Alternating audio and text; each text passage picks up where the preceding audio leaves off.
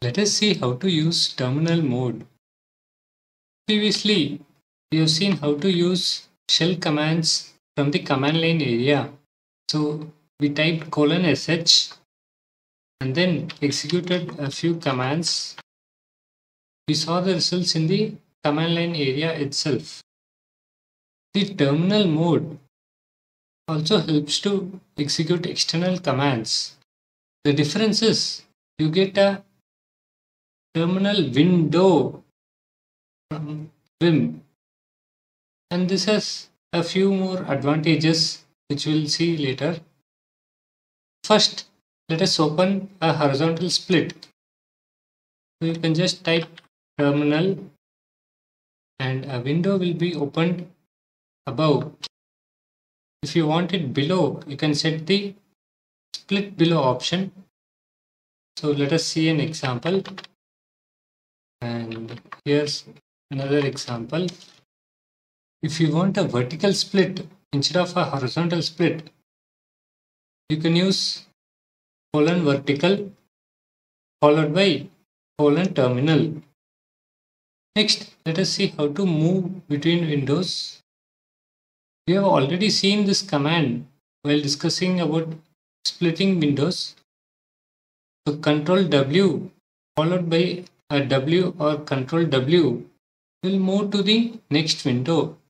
So currently we have only two windows. So this will help to easily switch back and forth between these two windows. So Ctrl W followed by another W. Next, let us see how to go to terminal normal mode. So this will help you to move in these lines, copy text and so on using normal mode commands. So you need to press Ctrl W followed by uppercase N. And now I can move around. So for example, if I use K, it will move up. And if I use J, it moves down. I can use YY to copy a line. Let's go back to the other window, Ctrl W and W.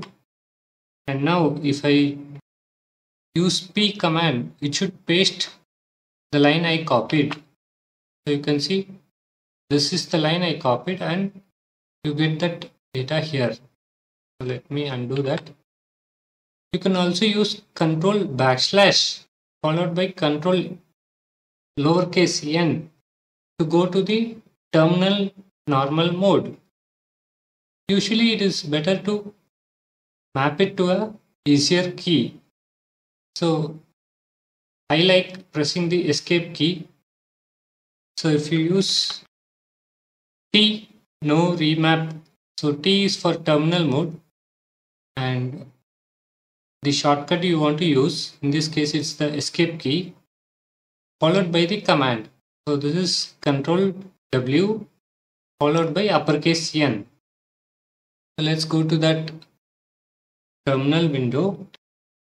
So currently this is in terminal normal mode.